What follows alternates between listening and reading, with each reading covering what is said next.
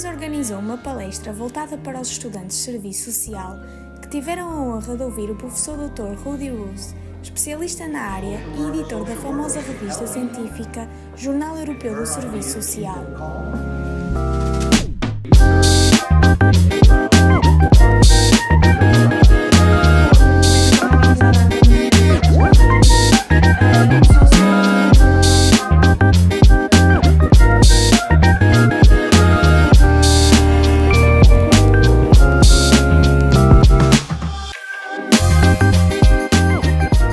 The talk I will do today is about the importance of theory for social work, because I think we are faced with what is called an anti-intellectualization in social work. The idea is often that social workers do not need to read books and articles, they need to practice and work intuitively.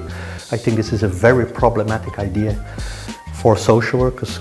Intuitive knowledge tends to be very conservative knowledge and maintains the status quo in society rather than being critical towards existing power relations. So that's my talk of today.